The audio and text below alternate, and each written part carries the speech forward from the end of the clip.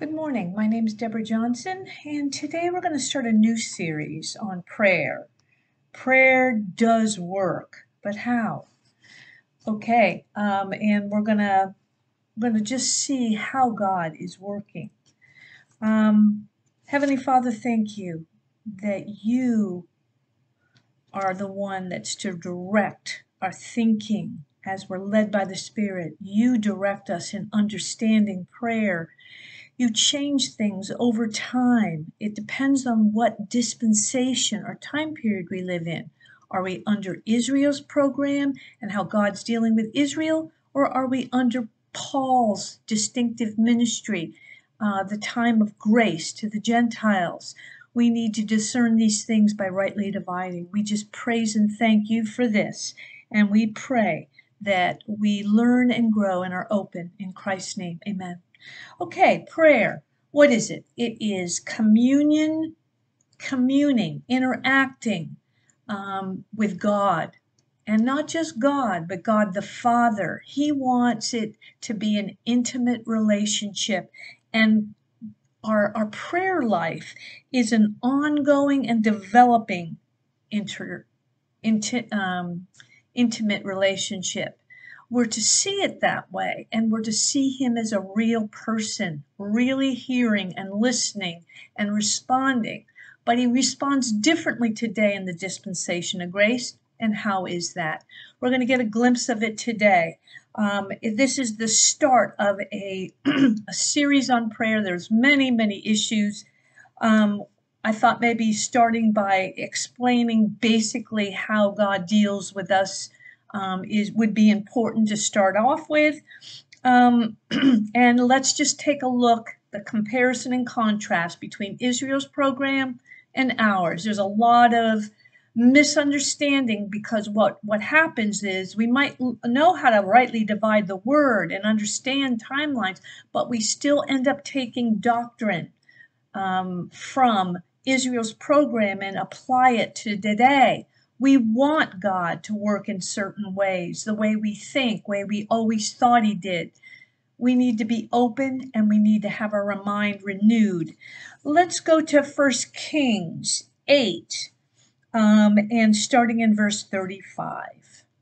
When heaven, this is, by the way, this is Solomon praying to God after he just finished building the temple.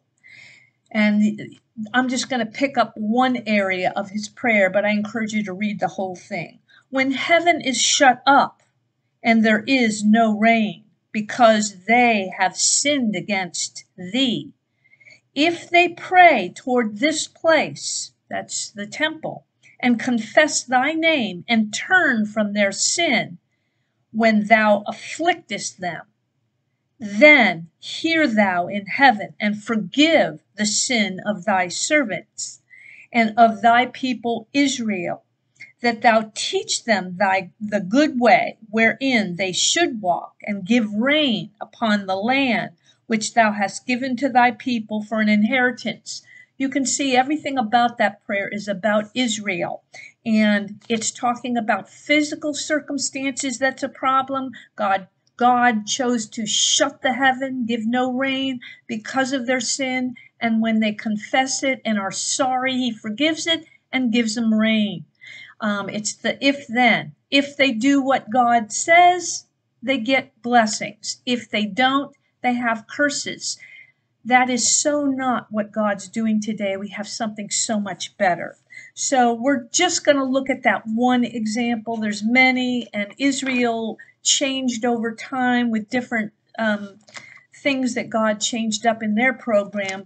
But I just want to give, that's where people take some of their doctrine from, that kind of idea. And what we want to do is move away from expecting and wanting signs and wonders, intervention, and trying to be good to get God in God's favor, to get God to do things for us. That is so not this time of grace.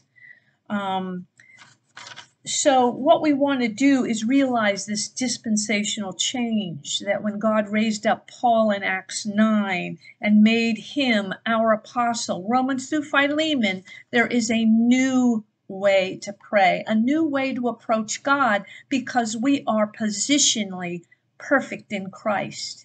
And positionally, we have all these things. And so God is no longer dealing with the outside circumstances as he did with Israel, signs and wonders, but instead what he's doing is he's working in the inner man and manifesting his power and glory unto you, unto the world around you, and even unto the angels, God's angels, Satan's angels. They are learning and watching.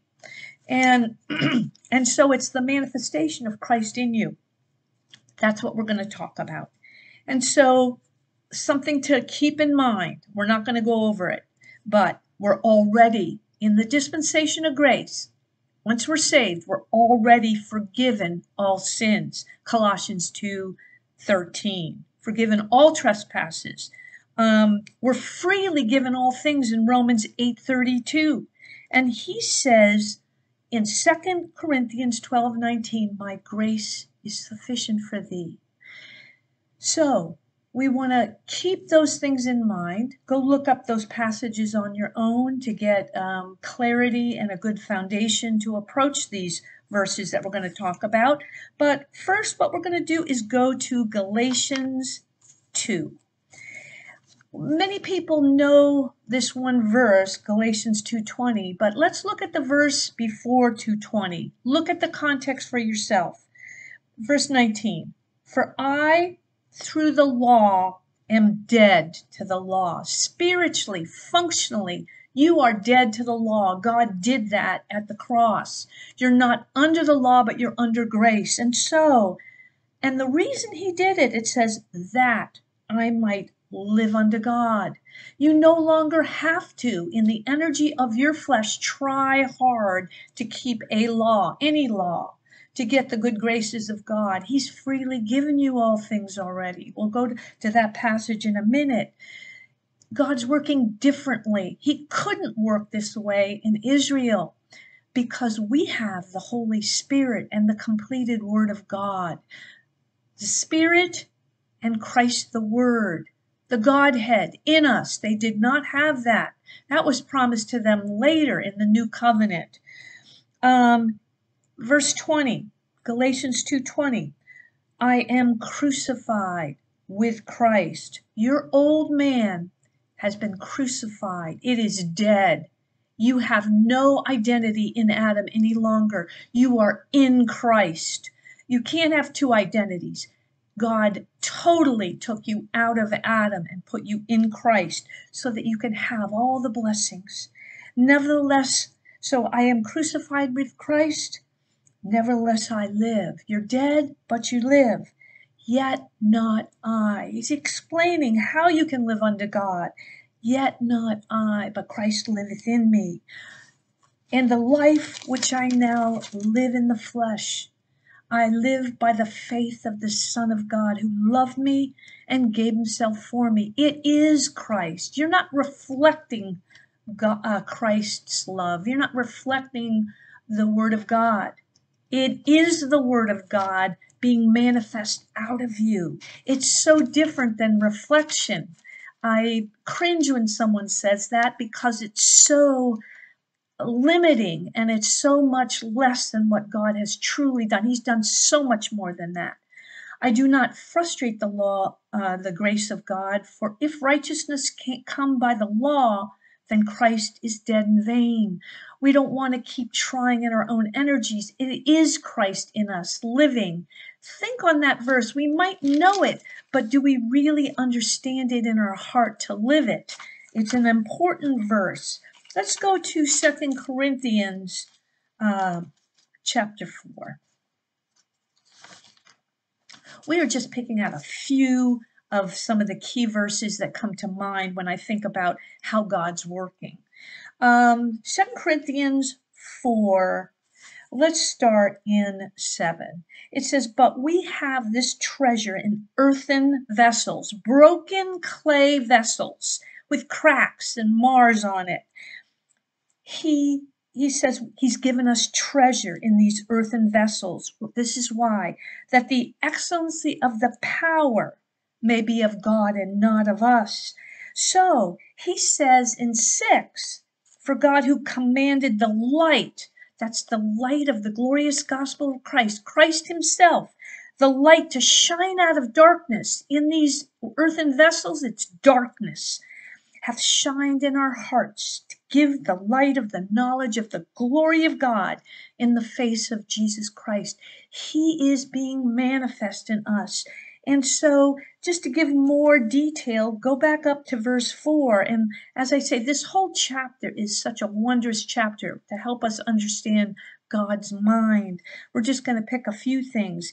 It says it's talking about the gospel being hid, in whom the God of this world hath blinded the minds of them which believe not, lest the light of the glorious gospel of Christ, who is the image of God, should shine unto them. Christ, the word, shines out of us, and it shines to others. And Satan wants to inhibit that. We don't want to allow that. So we need to be aware and self-aware and aware of what the doctrine is and how to apply it. Meditate, read, think about these things to apply it. Look at verses 16 through 18 of 2 Corinthians 4. For which cause we faint not, but though our outward man perish, and problems happen and difficulties, God has made it so his grace is sufficient to go through the difficulties as we rely on the word. It says, though our outward man perish, yet our inward man, that's the issue, is renewed day by day. Stay in the word daily, to stay focused above and to dwell on things for our light affliction. We see it as heavy and the weight of it is overpowering, but it's light affliction as we focus above, and our inner man is led by the Spirit. It's but for a moment. We think it's so long, but it's not. It's for but a moment, and it worketh for us. God has turned it around and worked all things, as we believe, for our good. It worketh for us a far more exceeding and eternal weight of glory. And this is how we do it, while we look not at the things which are seen, but at the things which are not seen, not the physical things, not exalting the problem and wanting everything to change, but rather realizing God's working in the inner man.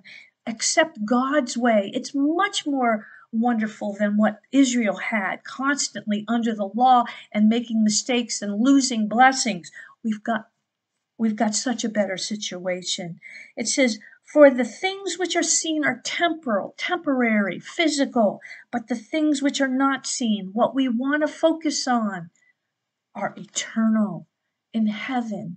And God has given us this grace that's sufficient. Let's go to Ephesians 3.